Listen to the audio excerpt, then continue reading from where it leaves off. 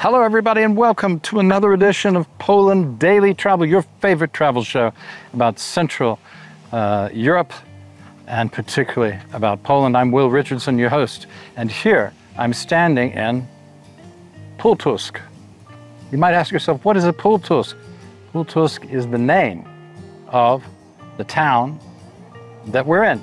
And behind me, you'll see, stretching as far as you can see, to that church and beyond, is perhaps the largest, or at least the longest, town square in Europe. I don't know that it's larger than the one in Krakow in terms of its width and everything, but it's big. All I have to do is say that it's certainly impressive. They've turned it into a big parking lot, which is fair enough, because in the old days, this would have been a thriving coaching destination and a pass-through on the way to Warsaw from positions east, from Grodno, from Vilnius, from Minsk, from places like this. Over here, you'll see this place has been, they call it one of the most invaded towns, if not the most invaded town in Poland. And I'll show you that right here, there's a plaque that Napoleon stayed in this particular house when he was, after the Battle of Pułtusk, which he won on the 29th of December in 1806. The 29th of December in 1806. He's just stayed here a night or two, but that's the house. It's still here. And as you can see, probably hasn't been greatly renovated since that time. They've thrown some green paint on there, but that's about it. Now, what else about Pułtusk? It was founded sometime, or at least there was a settlement here. It's right on the Nerev River. There was a settlement here from around the 10th century. So that's 1,000 years that this place has been on the trade route, so to speak. The Nerev River,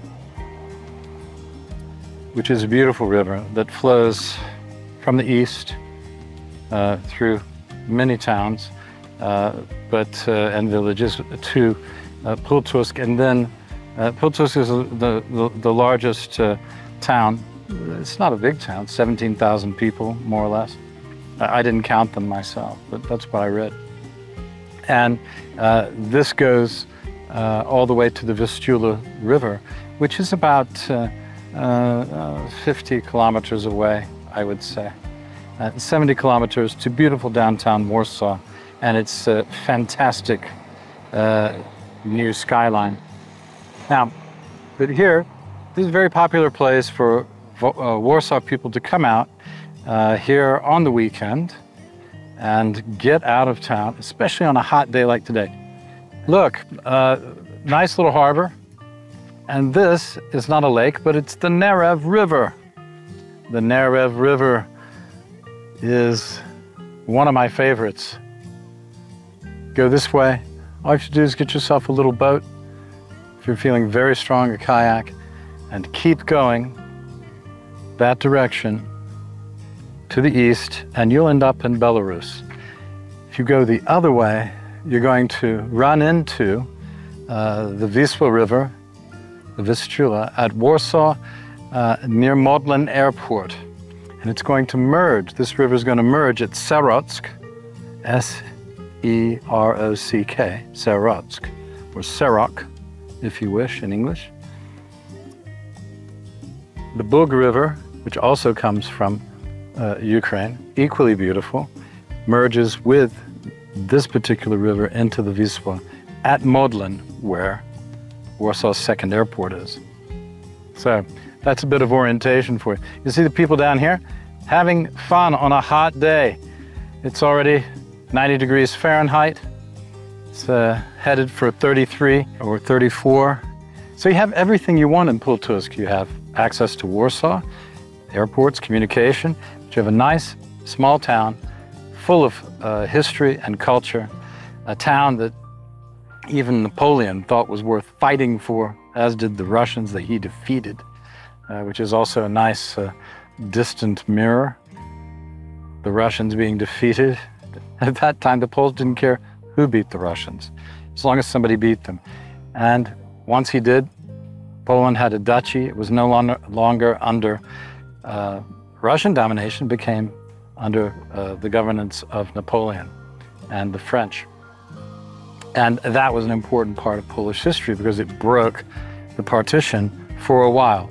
Of course, Napoleon, a little too overexcited, decided to attack Moscow and came to no good and saw his army destroyed in the process.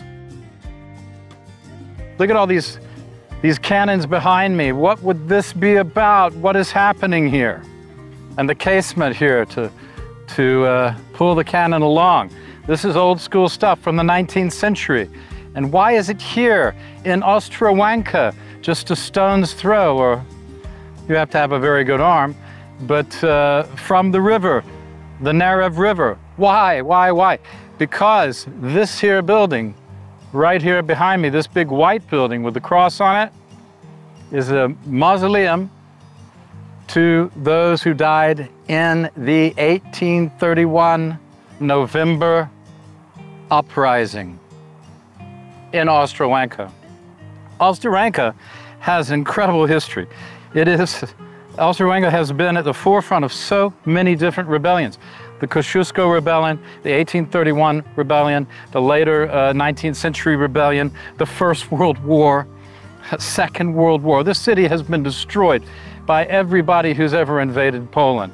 They had a brief respite when Napoleon was here, and Napoleon made things nice for a couple of years and until he decided to press on and move on further to the east. Now, why is this uprising so important?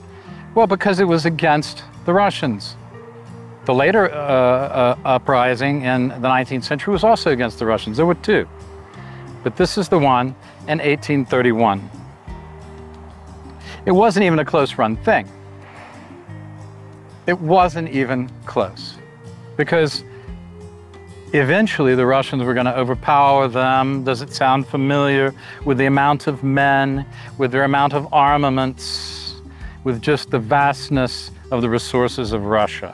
Poland was invaded by the Russians several times, partitioned by the Russians from the late 1700s, from the Kosciuszko uprising.